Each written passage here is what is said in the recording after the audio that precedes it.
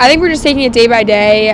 We've been trying more to focus on what we can control, and obviously the weather is not what we can control, so we just go out there and try to ignore it pretty much and just practice each day like it's not even there. I definitely think we have a very dynamic attacking group. We have a lot of scorers coming from every position on the multiple different people, so that really makes our attack hard to defend, which I think is really gives us a big advantage playing different teams. Yeah, she's an absolute beast. I think without her, we definitely wouldn't be in a lot of we wouldn't be winning the games that we've been winning.